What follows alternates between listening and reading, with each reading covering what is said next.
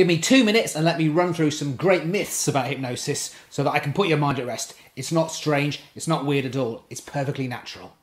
I'll lose control. That's what people think. You're always in control. If you have your eyes closed, you could open them if you wanted to, but actually it's probably not quite so relaxing if you have your eyes open. You hear everything. You can move around if you want to. Sometimes when people come and see me, they think, well, what if I move? If my nose itches and I itch it, he'll think I'm not hypnotised. No, I'll think you're not relaxed because you'll be sitting there strangely. When you go like this, the next thing you do is go,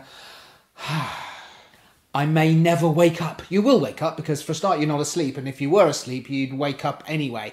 You're always in control. Your mind will be wandering and you might just open your eyes at any time that you want to, so you're always in control. You don't lose that control and you're not asleep, so you don't need to worry about never waking up again because you probably didn't go to sleep in the first place. I won't remember what happened. Now when you see stage hypnotists, they say when you wake up you won't remember anything that happened at all, and then the people say, oh, I don't remember anything. That's because he's just told them to say that. You will remember everything because you're always aware of it. You'll hear everything, you'll remember everything. Your mind might be wandering in and out, you might be thinking of other things, but you are aware of everything that's happening. Only weak people can be hypnotised. Weak-willed people, that's not true. Actually, you tend to find that people with a greater imagination and people who are more intelligent are more easily hypnotisable because they can use their imagination, and you can use it to start to think about the things you really want, rather than perhaps worrying about the things that haven't even happened yet. I've never been hypnotised and I couldn't be hypnotised. That's what lots of people say. Well, actually, you're hypnotised all the time by all sorts of things. Remember you saw an advert and it popped into your head and you thought, oh yeah, I need to buy that product.